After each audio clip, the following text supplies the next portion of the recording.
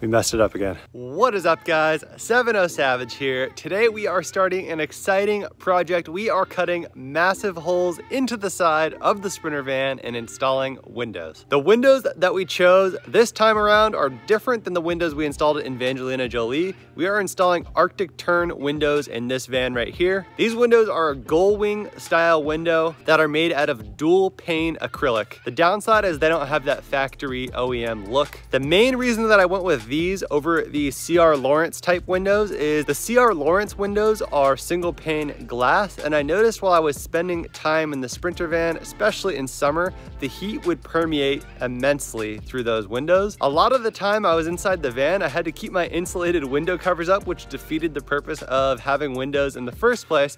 So I thought that installing these dual pane acrylic windows would improve the insulation value and allow me to get better usage of the windows. They also have some cool extra features like an integrated bug screen and blackout shades that I don't even need to buy insulated window covers. Before installing these, I scoured the internet for installation videos and I couldn't find a single good installation video that actually helped me understand how to install these things. So I'm pretty excited to make the first one. So let's go ahead and get started. So before you even order Arctic Tern windows, it's really important to take measurements where you're going to put them. There are some fitment considerations to take into consideration.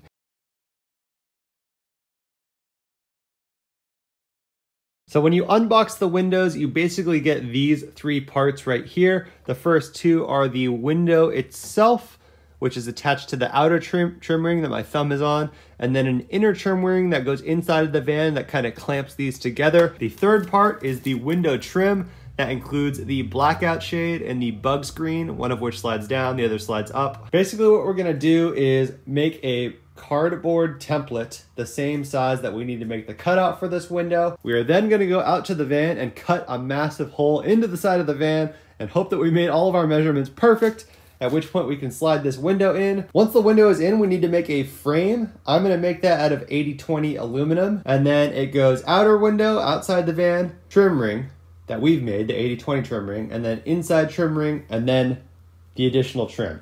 So sounds a little bit complex right now, but we're gonna go step by step. So we have removed the inner trim ring from the window, and now it is time to cut out our cardboard template. We are gonna use the inner trim ring to do that. Basically, the line that we wanna trace out is the line where these two pieces connect. On the inner window trim itself, the hole that we're gonna trace is this outside line on the inner flange. Don't trace this line, that would be bad. We wanna trace this one right here. Basically, you have bolt holes right outside the bolt holes. That's the line you wanna trace out. Another way you can tell that you have the right line is I have a tape measure going from outside of that bolt hole to outside of this bolt hole, and it's showing 35, a little bit less than 35.5. According to the instructions from Tern Overland, the window cutout is typically 3 millimeters larger than the dimensions of the window that you ordered. And since this is a 900 millimeter window, that equates to 35.4 inches, which is a little bit less than 35.5. So we know we are on the correct place.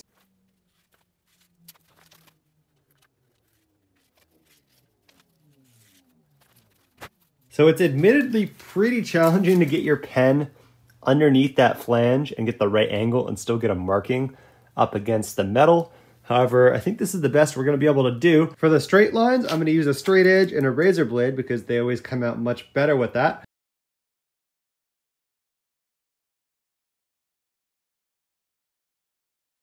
So this is how the template turned out. I actually lied. I ended up using the razor blade for everything and just freehanding it in the corners. So what you want to do to test fit your template is take it and put it on top of the window or the outer frame. And it should fit nice and snug on the outsides. This is tough to do with one hand. There we go. Basically, we have like a really tight fit on all of the outer edges here. It's kind of challenging because cardboard is not the best templating material. It's always like leaves a little bit of shrapnel on the sides when you try and cut it perfectly. Once this is cut in sheet metal, the sheet metal is not going to give it all, right? Like the hole has to be just a smidgen bigger than the window itself. That's why they recommend 3 millimeters on the vertical and 3 millimeters on the horizontal. So you just have a slight amount of room. What I'm gonna do, this cardboard template is like perfect. It's like ridiculously snug. I'm just gonna make sure to cut on the outside of the line with the jigsaw instead of the inside of the line, and that should be perfect. You just wanna tape your template up to the van, make sure that there's no wrinkles in it or anything like that. It's really important at this point that you tape it exactly where you want it. I spent about an hour just kind of looking around the van. It's up to you to choose how far back you wanna mount it. I have my bottom right where it turns straight, about 6 inches there. So now the stressful part begins. We just want to mark this perimeter with the Sharpie onto the van.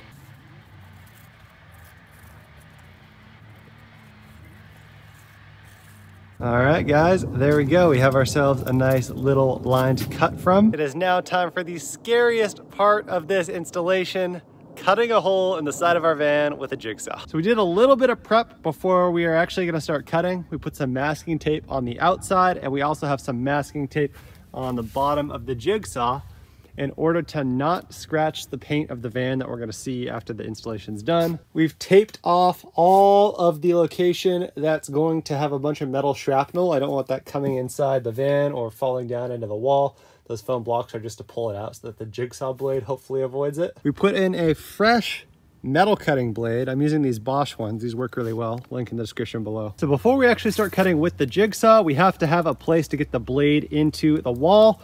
I'm gonna use this step bit and drill in just a little bit bigger than the width of the blade. All right, guys, so a little bit concerning here. Basically, I drilled that pilot hole, and when I came inside, I realized that the pilot hole is way lower towards the structure of the van. So I definitely need to reposition my window upward. I'm not sure exactly how much yet, but I gotta figure that out. Okay, so that was a pretty big mistake. Lesson learned from this one, what you guys should do, drill a hole in the center of your window from the outside and measure the distance to all the edges. And check on the inside and make sure that the distance is what you expected it to be, because this most definitely was not. The bottom of that hole, since I drilled it a little bit above the bottom of the window, about 1 inch above, gives us enough room to clear inside, just barely, about like 1/4 of an inch. So pretty lucky, but yeah, we're gonna re-mark out the template here and we'll get back to cutting. That was pretty close, but we have saved ourselves from this mistake.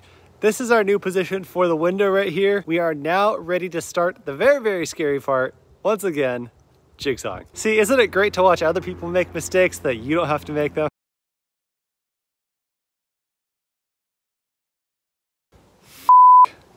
We messed it up again. JK, y'all, it's the perfect fit. Look at that, baby. We have like the perfect 3 millimeter gap.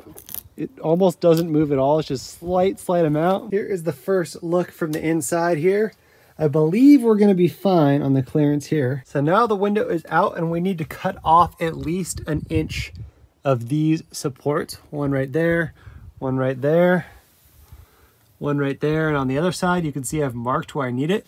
We're gonna need at least 1 inch. It'll make a lot more sense in a little bit why that is. We're basically gonna use our Dremel with a metal cutting bit on it, and we're just gonna grind our way across. All right, we finished dremeling off these pieces right here. So we have about 1.5 inch gap there, as well as 2 on the bottom. They're just completely flush with the factory line down there. Now all we need to do is paint protect this. So I'm gonna wipe it down with isopropyl alcohol, all the edges, and then we are gonna paint protect it. Also, don't forget to sand down the edge to deburr it. For paint protector, I use this Rust-Oleum matte black high performance spray paint. I use it because it dries in 15 minutes. What I do is I spray it into this cup, and then I use this paintbrush and I go around all of the edges, front and back. We got all of the edges paint protected. Came out pretty nice. I actually switched to one of those inch thick foam brushes about halfway through and it made it much quicker. We are back out the next day. We took off the tape and the hole is looking fantastic. I bet you if I didn't show you guys the mistake, you never would have noticed it at this point. So the last step is we are going to put our vacuum down in this crevasse here for the final bits of shrapnel that have come off of our window. I got this little tiny extension kit for my vacuum. Like, look at that, that's 1/4 inch thick. That's gonna be perfect for going down in there. For the next step here, what we're gonna be doing is building a frame that's gonna sit inside the window and be clamped between the outer and inner frame. Now, the reason that you have to do this is these Tern windows are not engineered to fit on vans. They're not engineered to fit on sheet metal. In order to make them work, you basically have to create at least an inch gap in order for this window to work correctly. So there's tons of different ways that you can do this. They recommend using either wood or aluminum tubing. In our case, you already know what we're gonna use. We've got our 80/20 extrusions here. We're basically just going to create a square frame out of these bad boys. In order to create this frame out of the 80/20, this is 10 series by the way, so it's 1 inch thick. We only need 4 parts. We need the extrusions themselves. We need these T-nuts. These are roll-in T-nuts. You need bolts, and you need the angle brackets. When you put these together, it ends up looking like this. The bolt goes through the angle bracket into the extrusion, which is fastened with that T-nut that we were showing, and then you can put another one on this side in the same fashion, therefore making a square. So we basically need to make our square the same dimensions as this window. It's gonna sit on the outside of the cutout here. In our case, 35.5 in length, and then 21 3/4 in height. Measure your own cutout though, don't use those dimensions. Also remember that one of the lengths that you're cutting, whether it be the top 2 or the sides, need to be an inch longer so that they can overlap and make the square. I don't know if that makes sense.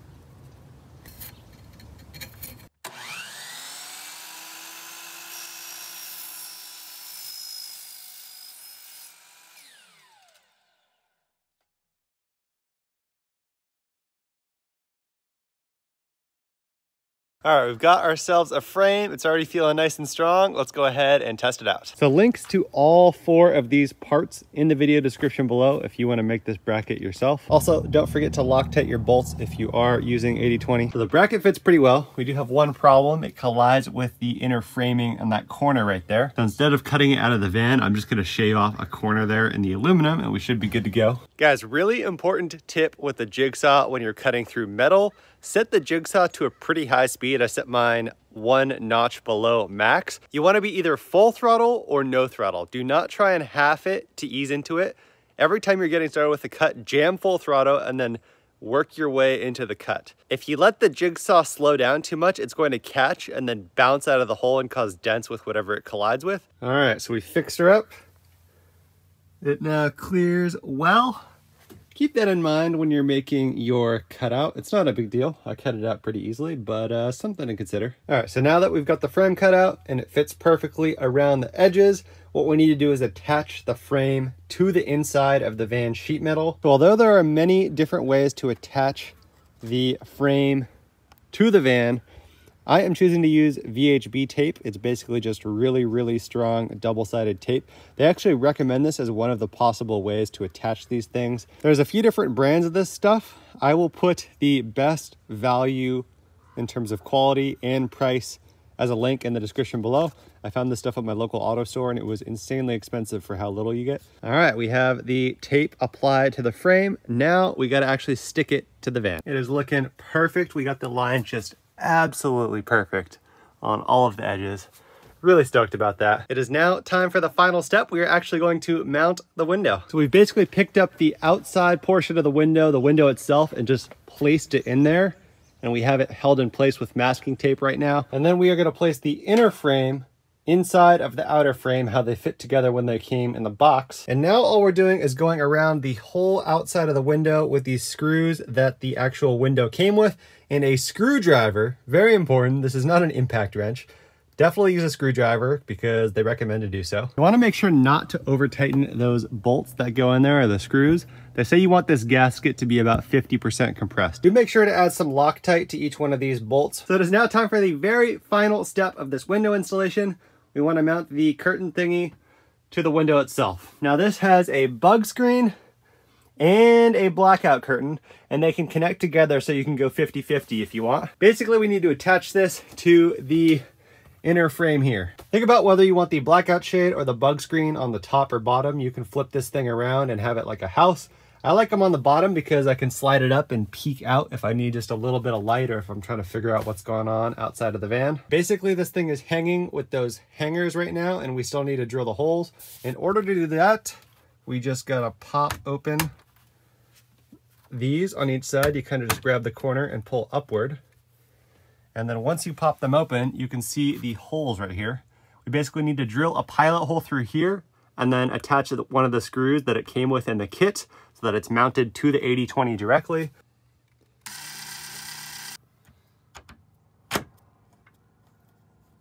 Yeehaw, brothers, we just got our window installed. I lied, there's actually one last step.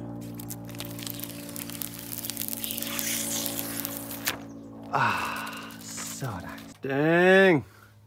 Check it out, y'all. Everything works.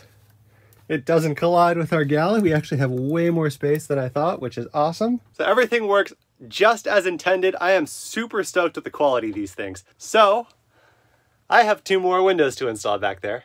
It is exactly the same process, except the template's gonna be a different shape since they're different size windows. I'm gonna finish those. I'll be back in a bit. During the installation of the second 2 windows, I did come up with a few additional tips that I haven't talked about yet. The first one is that the lines on vehicles are not straight. I mean, the Sprinter especially is notorious. So this top line right here that goes above the windows, that's actually not a straight line, I figured out. So you got to make sure that the lines that you're measuring against to make sure that your window is square are indeed straight. Second tip, be mindful of the corners of the bracket that you're making. They're going to extend farther than the hole that you're cutting by quite a bit, about 3 inches in the corner. So make sure that you do have room for those corners. You did see in the first window installation, I had to cut that corner away. It's not ideal, so just make sure you're keeping those corners in mind. Tip number 3, make sure your jigsaw is set to have the blade go straight in and out and not that kind of circular motion. Tip number 4, do not let your jigsaw battery get low. If you're using a cordless jigsaw and the battery gets low, it's going to lose power,